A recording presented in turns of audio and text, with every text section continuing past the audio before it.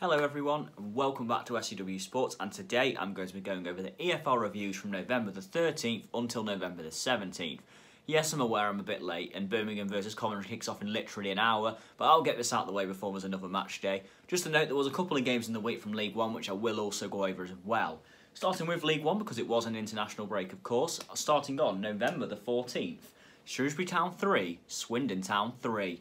A very eventful game in the relegation battle here. John Sheridan's first game in charge for Swindon ended a 3-3 draw away at Shrewsbury.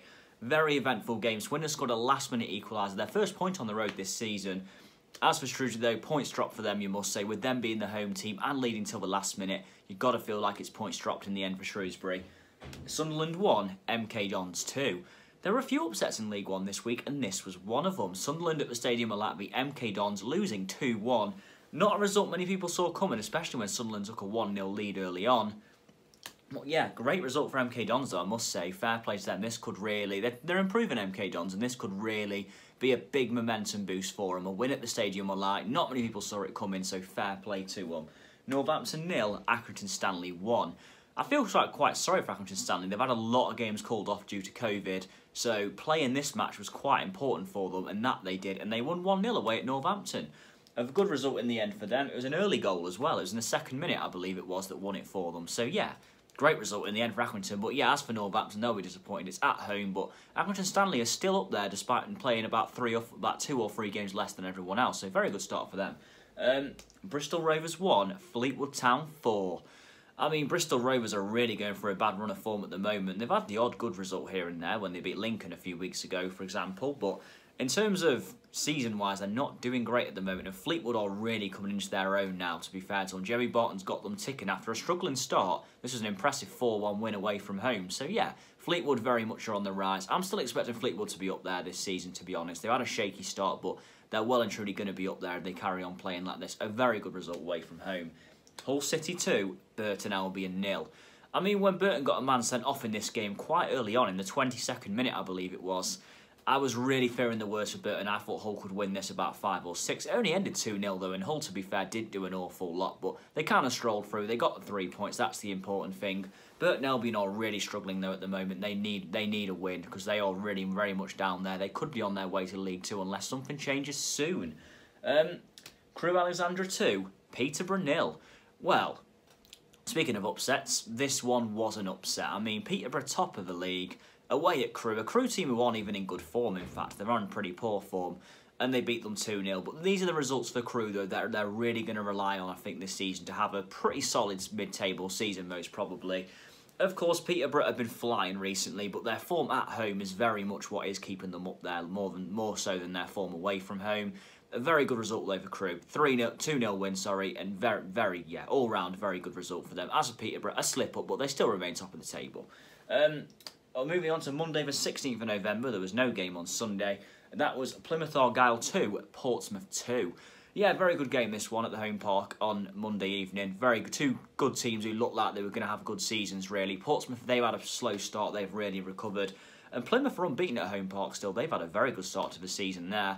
And yeah, I mean, it was a good game of football, really. I think a draw was a fair result in the end, because I think both teams played quite well. But fair play to Plymouth, though, unbeaten at home. They're really looking to make home park a fortress, even without the home fans. Moving on now to League 2. No, actually not moving on to League 2, because there was a game on games on Tuesday, sorry. So, Tuesday, Oxford United 0, Crewe Alexandra 2. What a week for Crewe. First off, they go and beat Peterborough, then they go and beat Oxford at the opposite end of the table, away from home as well. I mean, Oxford are having a very hard time at the moment. You've got a feeling Oxford not getting promoted is going to really damage them in the long run the way it's going. It's not looking good for them. Another defeat here at home as well, 2-0. And as for Crewe, another good result for them has elevated them to mid-table. So, great week for Crewe, and Oxford just really look in trouble at the moment. I still think they'll sort it out for some reason, but it's not looking good at this current moment in time. They were the playoff finalists last year, and now they literally sit near the bottom of the league. And also, Swindon Town 0, Accrington Stanley 3. Well, there was one of Accrington's games in hand, one of the many they've got, and they won 3-0 away at Swindon. All 3 goals came in the first half. It was very convincing for Accrington. They blew Swindon away with 38 minutes. They scored 3 goals. Easy enough.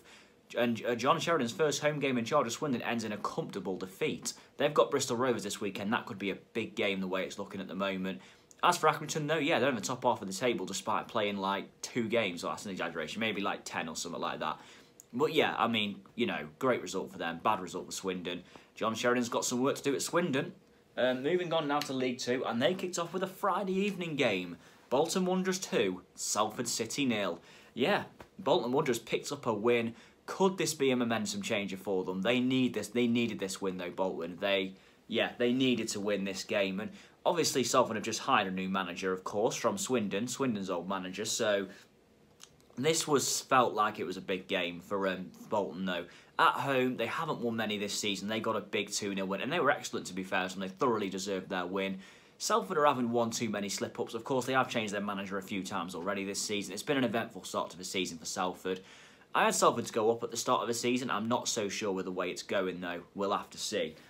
Moving on to Saturday now, Walsall 0, Southend 1. Another upset this weekend. Southend won their first game of the season away at Walsall.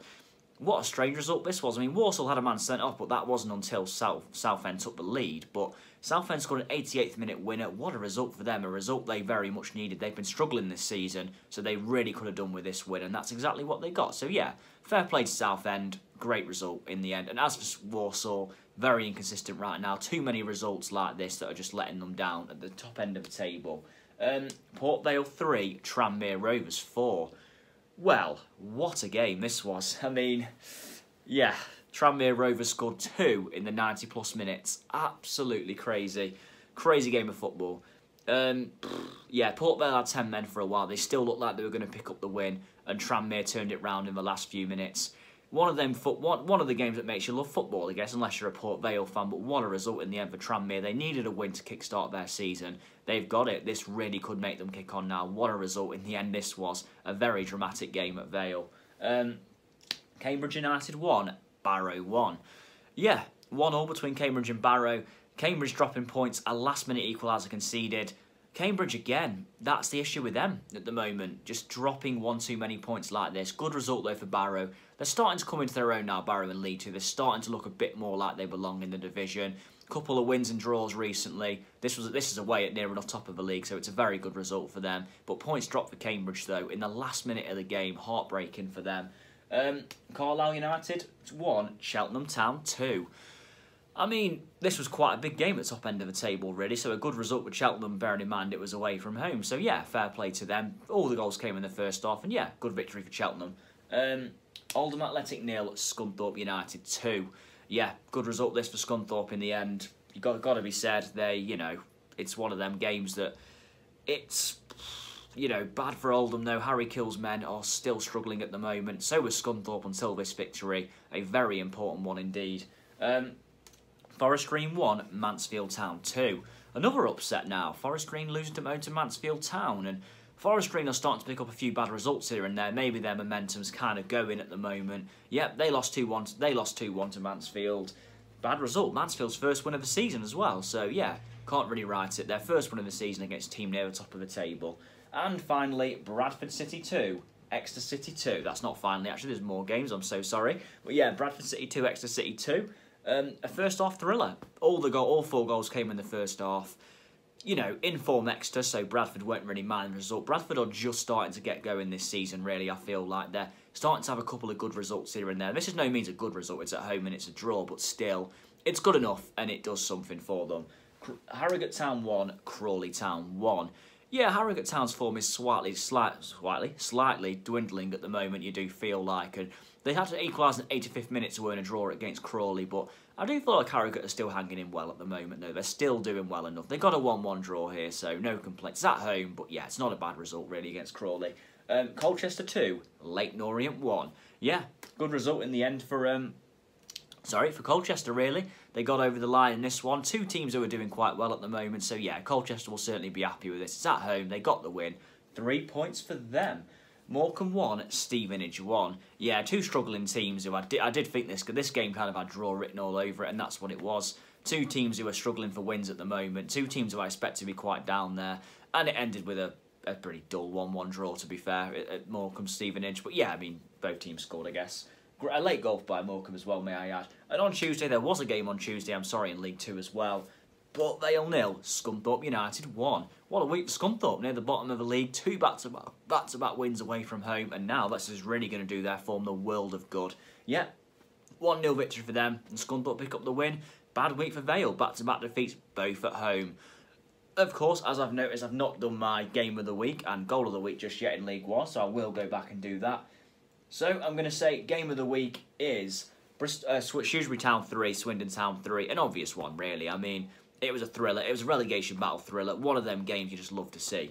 Result of the week, I'm going to have to go Crewe Alexandra 2, Peterborough 0. I mean, Peterborough top of the league, Crewe in the bottom half, and they won 2-0. Great result for them. I could have gone Sunderland MK Dons, though. It's between them two, but I'm just about going to go Crewe v Peterborough. I think they just edge it out there. And League 2, Game of the Week, Port Vale 3, Tranmere 4. Very obvious. What a game. One of them great games that I think, I'm saying it will go down in history, but it's a very entertaining game of football with some very good late drama and a red card. Things you love to see. And result of the week, I'm going to go for Walsall 0, Southend 1. It's obvious, Southend haven't won a game all season, rock bottom of the table, and they win away at Walsall, who were tipped quite highly this season. So yeah, great result for them. But yeah, that is my list. That is my roundup of the EFL reviews from this week. Please like and subscribe, everyone. I'm sorry I did this video so late. But yes, please like, share, and subscribe, everyone, and I'll see you soon. Thank you.